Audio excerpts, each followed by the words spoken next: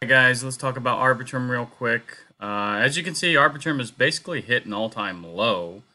Now, if we do go back to the very beginning, yeah, you could say it was technically like 1 penny. But, basically since the launch, it hasn't been this price before. So if you entered down here at about 56 cents, you have an excellent entry. Yeah, you have a way better entry than anybody who has bought Arbitrum before. And yeah, guys, I still believe in Arbitrum. I still believe this is at least an $8 project, probably at the end of this bull run. But basically, my original prediction was 10 to 12. But yeah, I do believe it can at least make about $8 still. Now, it is going to run into this resistance up here with this trend line. I don't believe this is a very strong trend.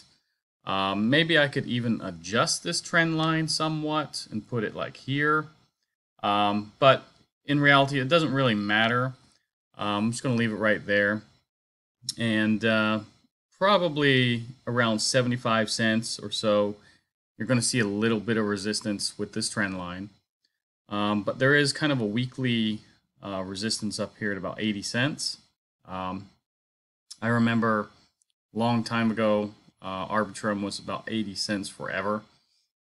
So yeah, this line will kind of be, probably a little bit difficult to push through, being a weekly resistance. Plus, I remember it was just around this 80-cent range for a very long time.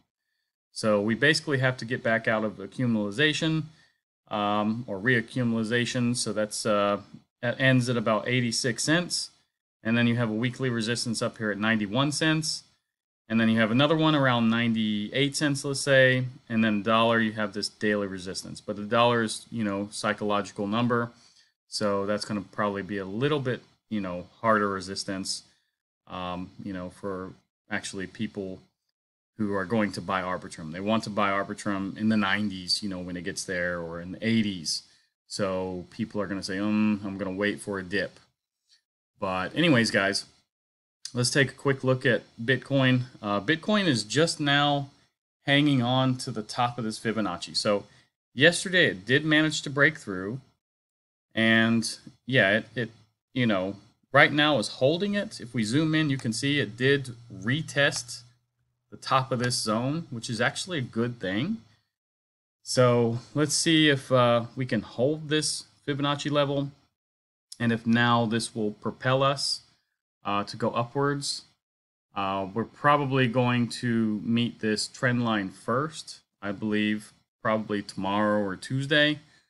I don't believe we'll meet it today, but if we do, it crosses, right above us at about 60.2. So that would be a really hard resistance to get through.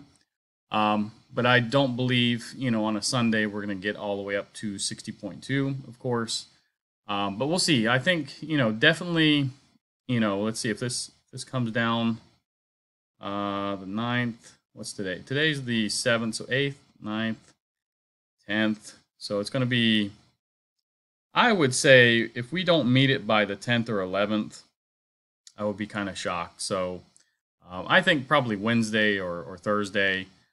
Thursday is when you have, if you remember, guys, on this calendar that I'm going to pull up here, Thursday and Friday were just bigger days economically with the economic data.